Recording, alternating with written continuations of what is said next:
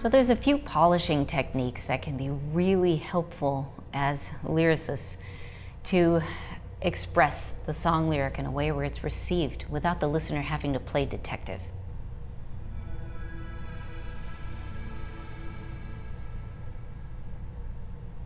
One of the things we notice in really concrete, literal lyrics, or lyrics that use a lot of imagery, is sentences are completed. So when we begin a thought in line 1, we complete that thought, usually at least by line 3. So it's not a litany of fragments that the listener then has to put together. So a way to determine whether your lyric is reading with good conversational quality is to read it out loud and make sure that there's an agreement between where your harmonic progression, your chord progressions, cadence, and the ends of your sentences.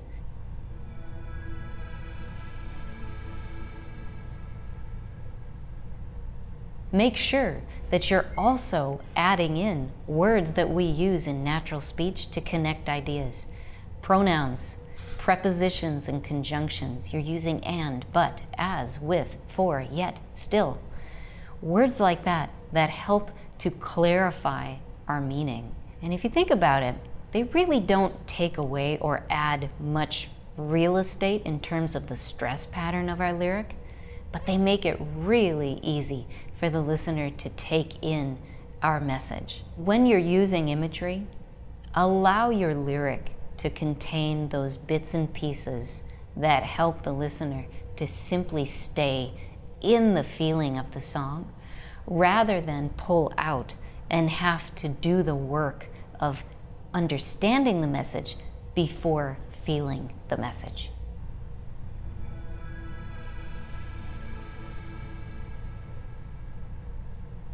Another easy polishing technique is to try changing the point of view of your song.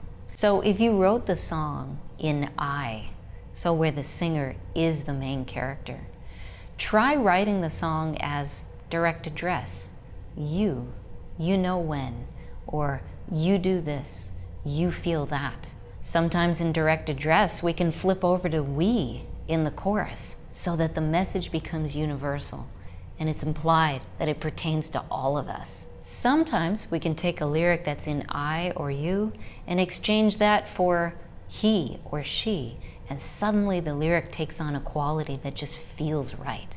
Exchanging the point of view from I to you, or you to I, or to he or she or we, in different sections of the song too, can be a wonderful polishing technique that can save a song from instant death, where you thought it wasn't working and suddenly it is, or just simply allow you some insight into how the song seems to connect and engage best with the listener. Another polishing tool we can easily apply is tense.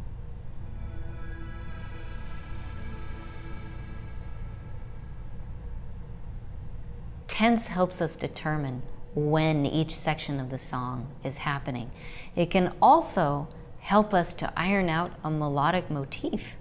So when we add ed at the end of a verb, or we take it away, it changes sometimes the number of syllables that we need.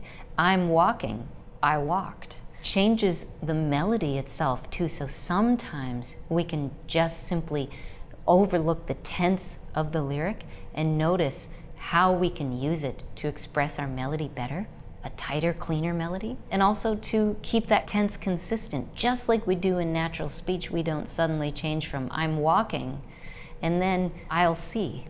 Doesn't make any sense. So don't allow those issues to make it into your lyric where you're changing tense and the listener is then focused more on the structure of your lyric instead of really feeling and being in what you're saying. So those are some simple polishing tools of tense and point of view, and not allowing your lyric to be fragmented, that help the lyric to keep the listener in the moment instead of on the outside of the experience.